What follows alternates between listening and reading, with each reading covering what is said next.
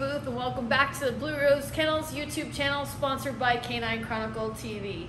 If you're new here, welcome. I'm glad to have you. Today's subject is the ear trim on a breed like a Golden Retriever that has medium-sized ears. We're going to be cutting around the edges and thinning it out, so stay right there and we'll be right back to show you more.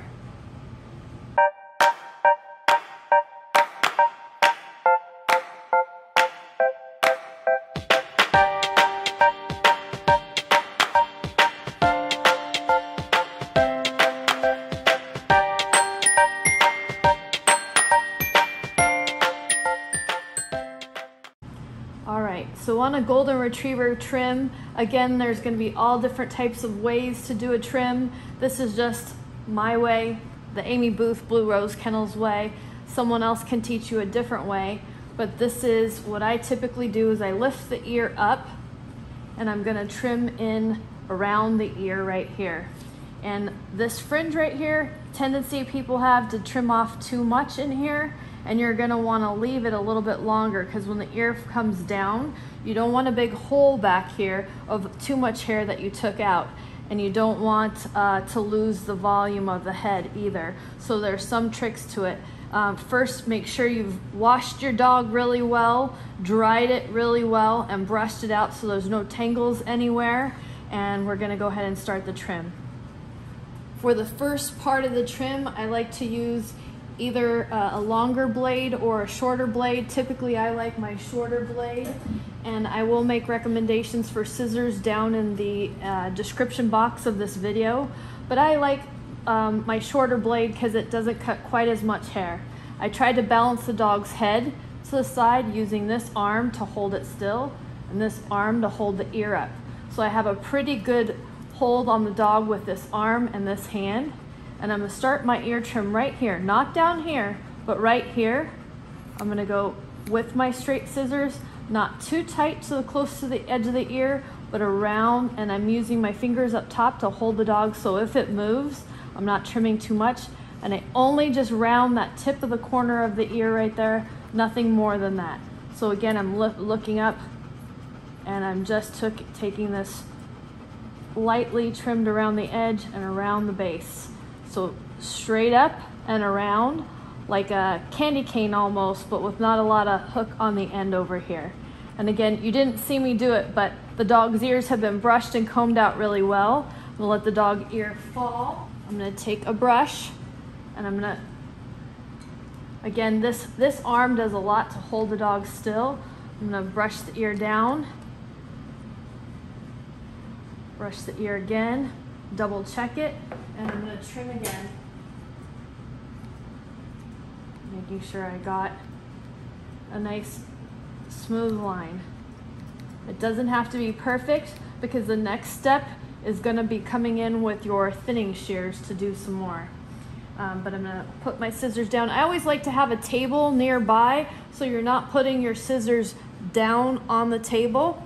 You're going to want to put the scissors on a table nearby, so that the dog doesn't accidentally stand or step on the scissors. So again, I'm brushing it down, and then I'm going to pull the dog's ear forward a little bit. And I'm going to double check that line. The line looks pretty good down here. There's not much more to trim. The rest is going to be with my thinning shears.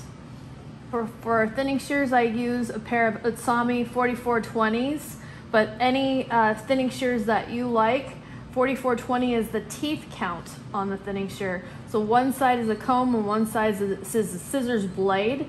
Again, I will put some recommendations down in the information box for scissors that I would recommend to use with this. Now we're going to begin cleaning out what I call a V right in here. This is like an upside down triangle. And we're going to start cleaning out some of that hair, and we're going to clean it out with the thinning shears. So you brush from the back forward, from the forward back, and you have all that hair stand out. And again, this arm is really keeping the dog's head steady for you. Tuck this long hair down, because you're not going to want to trim it, but you're going to start slowly thinning some of this bulk out of this hair in here. Now notice I didn't push in tight, I'm just taking the edges off. Okay, stop, and brush, because you'll be surprised at how much hair is actually removed by just a few swipes. So that's starting to make the shape of your ear for your dog from the neck into the ear. Okay, the next step is you're going to start moving your thinning shears up a little bit higher and taking some of these wispies off. And again, notice I'm taking a light lay with my thinning shears on the dog's ears. Stay still, babe. Stay still. This is Fanny, everyone. She's doing a really good job, isn't she? Everybody give 2 cheers for Fanny. Anyway, light push. I'm not pushing in deep. I'm going right here on the top level of the hair. I'm going to take my thinning shears around the edges of the ear. And basically this is going to clean out this hair in here, so it's easy for you to keep the ear clean. Again, the thinning shears is in the direction of the growth of the hair all the way around the ear.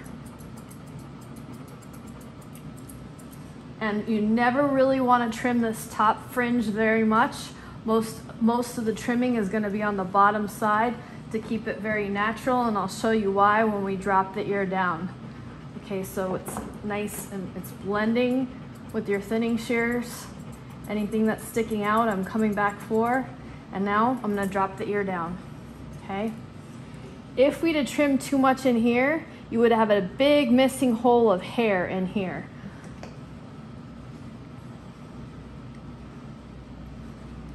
See how this is starting to become very, very natural, and there's no missing hair behind the dog's ear. So now we have this long fringy hair up in here.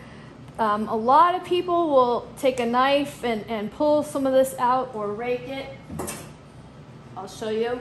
When I call it a knife, there's knives like this that will help you like take some of this fuzz off the ear. And so I just like to gently take some fuzz off. I am of the school where you want more hair left on the ear than less hair, because when you take too much off, you lose the volume of the head. So you want a nice full ear. So I'm just lightly taking some of that lighter colored hair, that's the dead hair, out, but not very much trimming on the ear.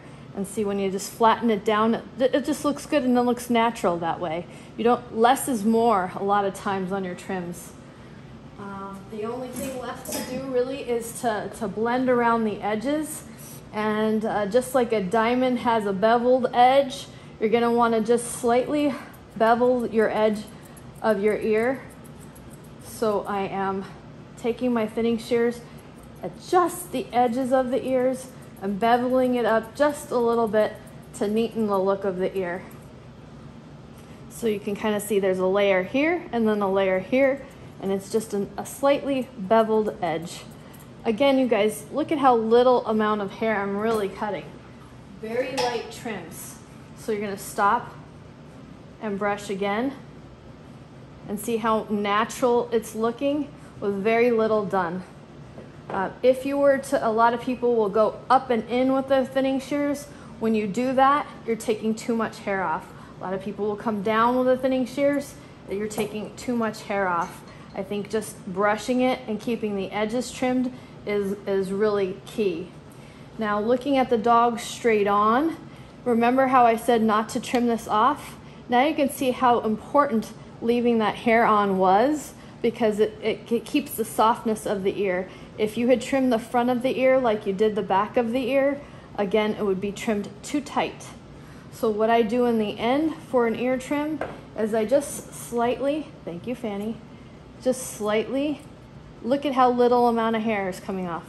Slightly, slightly, slightly take those tips of those edges off. See how little amount of hair, people. Just very light. And that is how I do an ear trim compared to the other side. Someone might say, well, you started with a dog that had its ears trimmed a little bit. But in comparison, here's your side that hadn't been trimmed. And here's your side that has been trimmed. Okay? And then the next step would then be to smooth this down into the coat and some more techniques. But that is a very basic ear trim on a golden retriever, or like breed, you know, same kind of an ear trim I would do on a Brittany, just to get you started. It's definitely a starting point, basic ear trim. I hope you enjoyed today's tutorial on how to do a basic ear trim. If you have any questions, feel free to leave them in the comments box down below. Again, the description box will have some information on where we recommend to buy scissors. Thank you, Fanny, for participating today. If you like what we're doing on our channel, please subscribe, like this video, and share it with anyone that you think might like it. We'll see you in our next video.